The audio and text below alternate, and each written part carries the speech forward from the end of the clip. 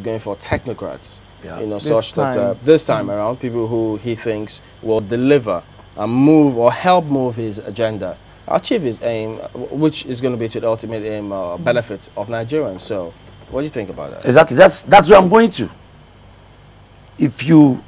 There's no way you can remove Niger Delta from this issue. Right now, Niger Delta, it kind of represents Nigeria. So we're saying it should not be like every other minister that you create. Every government comes and creates a minister. We're talking about the kind of minister that the people will accept. The kind of minister that will bring a change in that part of the world. Then it will affect Nigeria.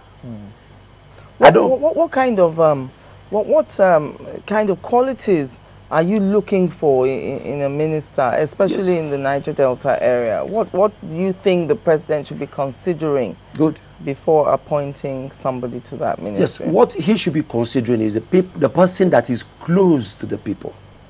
The person that is the people kind of person.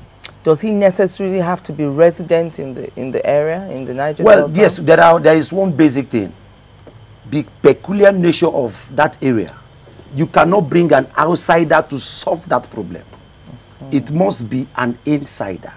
It must be somebody who understands the terrain, who understands the hurting, who understands that violence is not helping anymore, who understands that it is time for change, a generational change. Somebody who has been participating in this program that affects that area and the rest of the world.